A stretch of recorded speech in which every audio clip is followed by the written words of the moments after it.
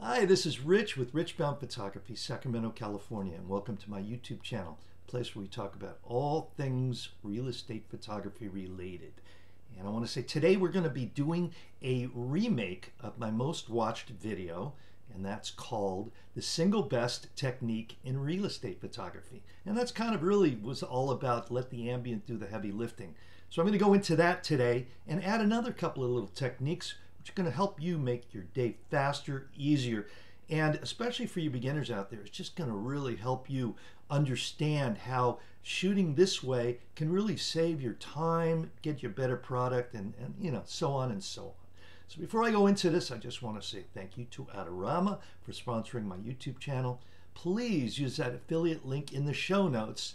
Helps me make these free videos. Imagine that, free videos. So sit back. Let's go into Lightroom and get right to it. Okay, so now we're in Lightroom Classic, and for this tutorial we're going to use Lightroom and Photoshop. So you've got to use Photoshop if you want to do layer masking of layers and do all that kind of stuff, but it's well worth learning. So if you're not using Photoshop, I would suggest you use it. Okay, so let's start here. This is a finished image. I have pretty good windows. I have shadows. It's a beautiful image, I think, for a simple bedroom, but should be really fast and really easy. So let's just go into the pieces of the puzzle. First, we're going to need, I'm going to start this back and reset that. First, we're going to need our ambient image, which is it's using ambient, so no lighting, and it is trying to get overall luminosity or exposure for the room, which I've got.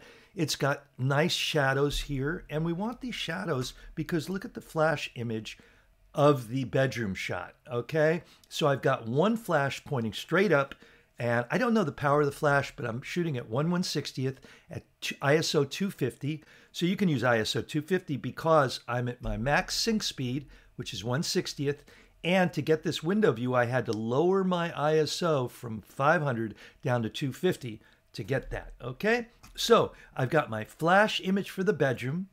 My next image is going to be the flash. I'm going to bring a flash into the bathroom and put it behind this wall. And I'm just standing in the bathroom with one single flash.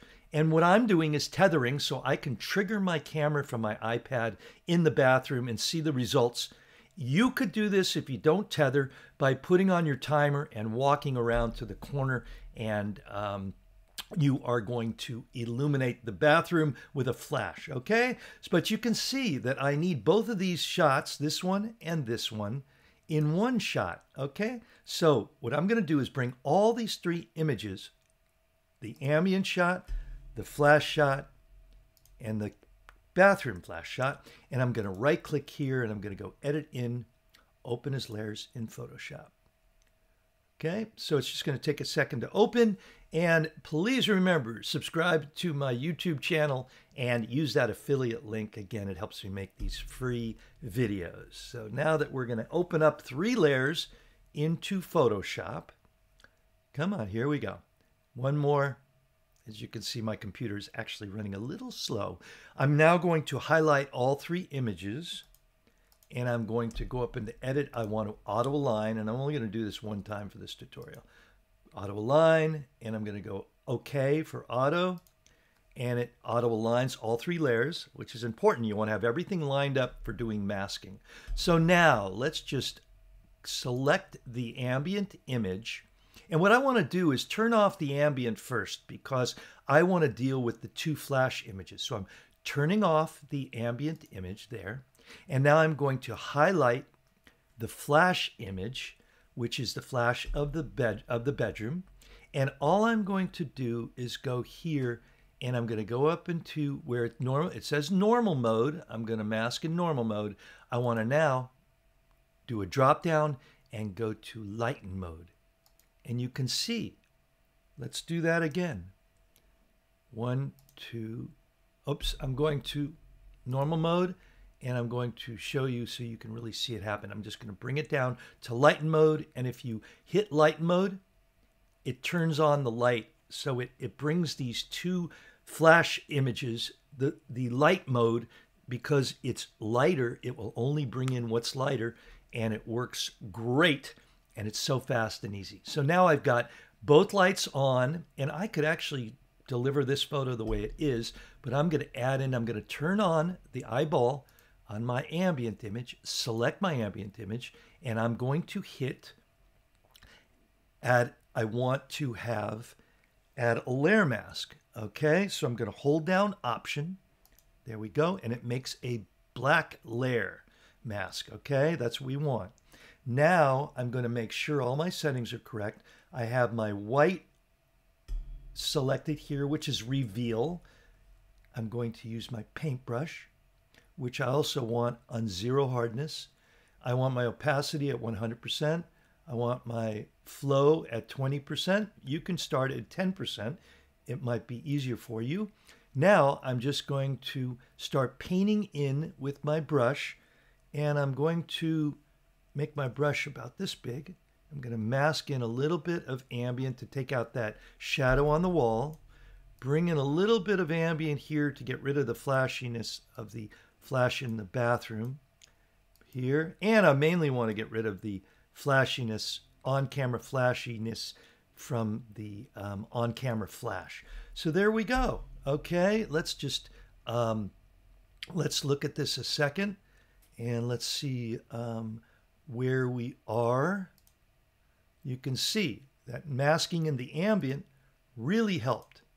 It's very subtle, but I think it's worthwhile to do. Okay, so now let's bring this in back into Lightroom, and I'm going to show you a little trick here. So I'm going to hold Command SW, and it's going to save the image. It's flattening the image, which is okay because I'm done with it. And I want to bring it back into Lightroom as a final image. And the main thing is I just want to show you how quick and easy this is. And the next image I'm going to do is just going to be letting the ambient do the heavy lifting. Now let's open back the final image. It's a TIFF here in Lightroom. And I just now want to get rid of some of this orange. So basically I'm going to hit my adjustment brush, and I'm going to take out some saturation and a little bit of blue, negative blue, which is going to take out some of this blue. So now I'm going to raise this up, and I'm just going to paint out the orange here. And this is something you can do on a lot of your images, as long as you don't want that orange. If you like the warmth, it's okay. A little bit there, a little bit there, and a little bit there. There you go. Now all I have to do is crop out this wall, and I think it's pretty good. I'm happy with the final product. And if I did this real time, it would take about 1 to 2 minutes. Okay, now let's go into this image. Here's a final image. It's a pretty big room. What I'm going to do now is I'm going to use 2 lights. I'm going to put a light. Let's show you the flash image. The flash image is going to be a light in this room, behind this wall, and a light in this room, the main room, right to the left of camera. As you can see, these chairs are really hot, but I need to have light in this room here, the kitchen. I didn't want to use 3 lights, so let's now just highlight.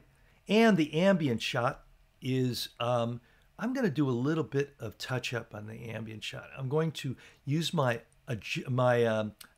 eyedropper tool, white balance eyedropper, and I did it on the ceiling, and it got rid of, let's look at that. Again, it's gonna, my eyedropper tool, I'm gonna go up to the ceiling, and it takes out some of the orange, and it looks a lot better. Next thing I'm gonna do is take out some of the highlights.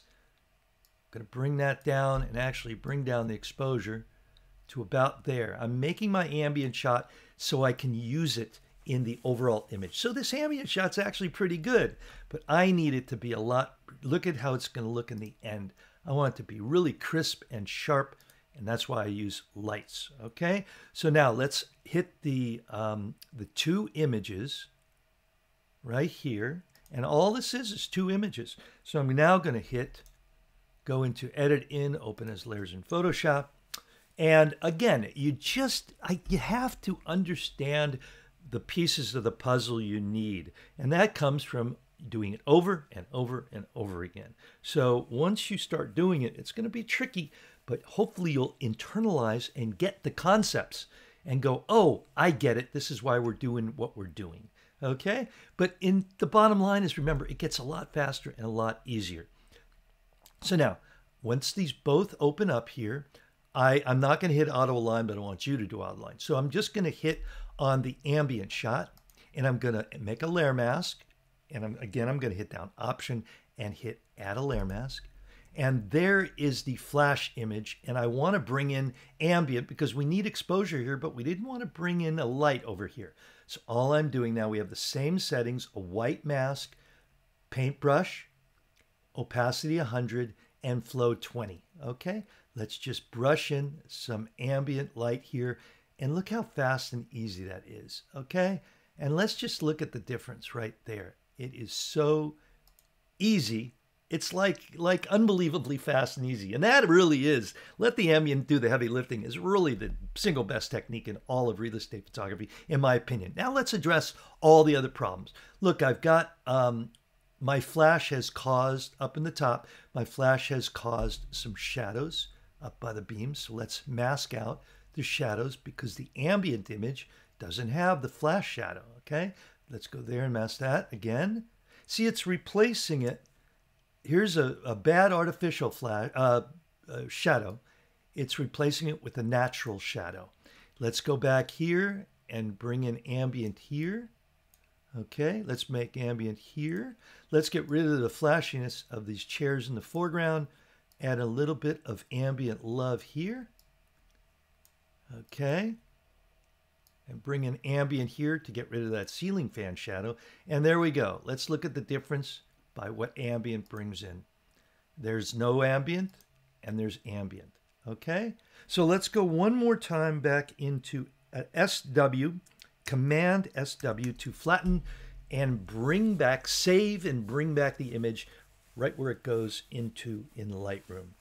Okay, so again, this is really, really fast and easy once you get it. And it is so much, we're basically doing flambient or flash ambient blend. And it's the technique that I use, and I think it's the best technique to use to get sharp, crisp, great images. Now let's let's zoom in here. Let's go back to that adjustment brush, and let's just brush out some of this warmth. All I did was take out a little bit of saturation. There we go. Okay. And let's go out a little bit. Let's see, we can take out a little bit of the warmth there. Actually, a little bit of warmth on that up here. And boy, that's about it. Oh, you know what? I want to take out a little bit of this blue. There we go. Okay. So I think that's just dandy. And I can even add my, I have an adjustment brush for, I'm not adjustment brush, a preset, which is my final bump. And that is right here. Look what it does. You can see it on the right. It adds a little bit of, hold on a second, sorry. I'm going to do my flash final bump right here. Let's go back and undo it. Right here, final bump. Adds a little bit of crispness. You can see the preset right here. That's all it is right there. Okay, so let's go on to the next image, and I think you're probably getting it by now. Okay, and now here's a really good example of let the ambient do the heavy lifting. Here's my ambient shot, and I'm going to do my flash shot here. And I'm just lighting the bathroom, and this is again, this is 1/40th of a second at f8 and ISO 400. So I'm exposing for these lights up here. And I'm going to show you another trick because we're out, a light bulb is out, but we need light in this walk-in closet. Oh no, this is actually the master bedroom. So what I'm going to do is let the ambient do the heavy lifting. Okay, there we go. I actually did a flash pop for this, which I'm going to show you. I'm going to bring all three of these images into Photoshop.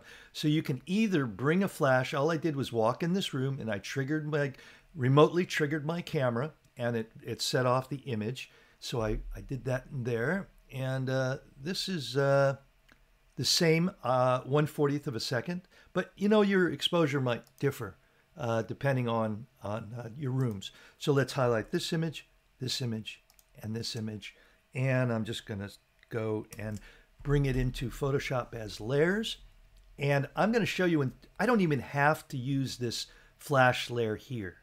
Okay, just let it bring in all the 3 images. And remember, you want to auto align these layers. And I hope you're getting these concepts. If it's really confusing, might be my teaching, but it's just something you're just not used to. Okay, so now let's do, I'm going to just add in the ambient layer for this flash shot right here on top of the main bedroom. Oops, I'm sorry, I have to hold down Option and make a black mask. There we go. Now, let's just let the ambient do the heavy lifting.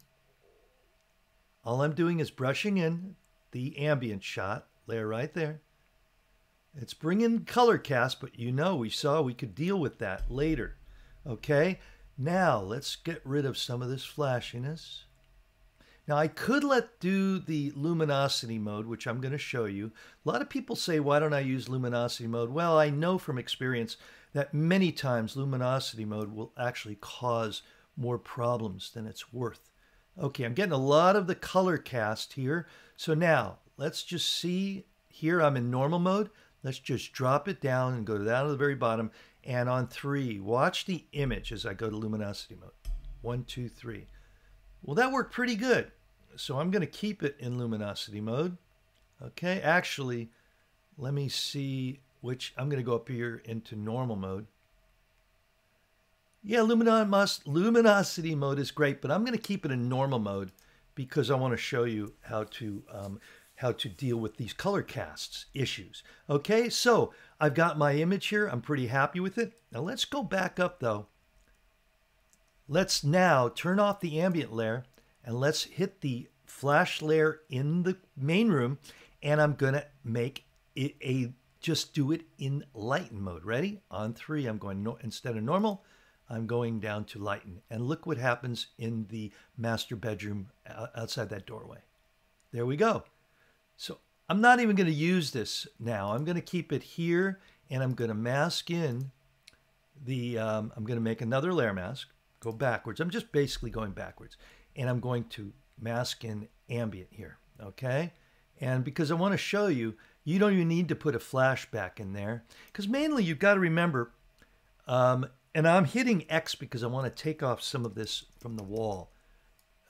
X is, it's basically going to be backing up, so I'm going to be erasing I've got a black mask here, which is erasing it's hiding, and the white mask is revealing the ambient shot. I know it might be a little complicated at the beginning, but I don't want to get you too confused for this tutorial. So now let's hit Command SW, and I'm going to show you also how to make that that light bulb, make it look like there's a light in there. It's not going to be quite as good, but it's going to be pretty fast and easy. And I certainly could have cloned in the light in that light bulb, where that light bulb should be.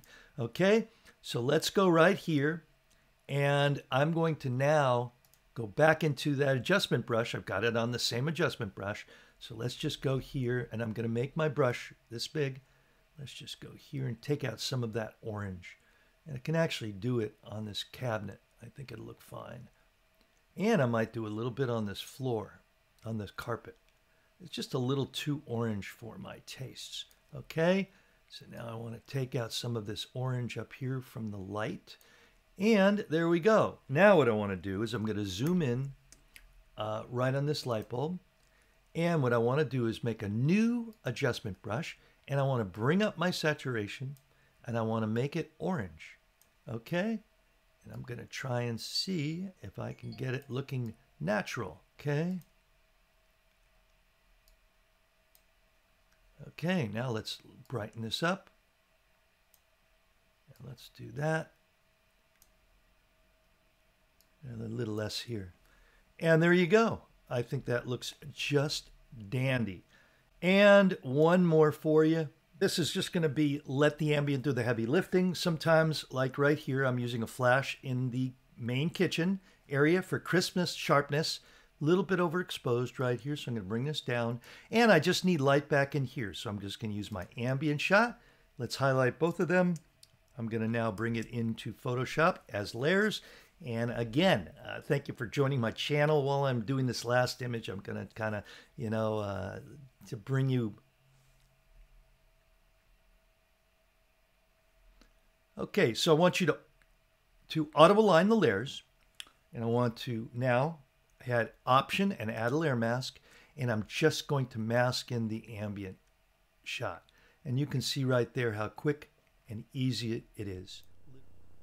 So I hope you enjoyed that, and I hope it connected some of the dots and you can internalize the concepts, because shooting this way and thinking this way, especially when you're thinking about your editing and your end process as you're setting up, it makes your life so much faster, less frustrating, better, shoot smarter, shoot better, make more money, and then do things you really want to do, okay? Unless you just want to shoot real estate, okay?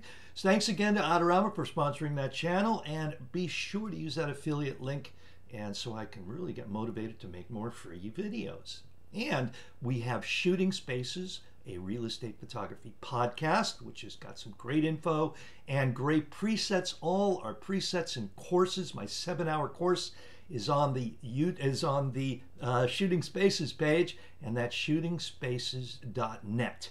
Go there. I do coaching, so if you need help, contact me by sending me an email at rich@richbaum.com. And I hope I'll see you at PMRE, or the conference in Las Vegas, where I'm also putting on a workshop November 7th, 2022. So listen, thank you so much again for joining me. I hope this helped you, and leave a comment and subscribe. So have a great day. See you later. Bye.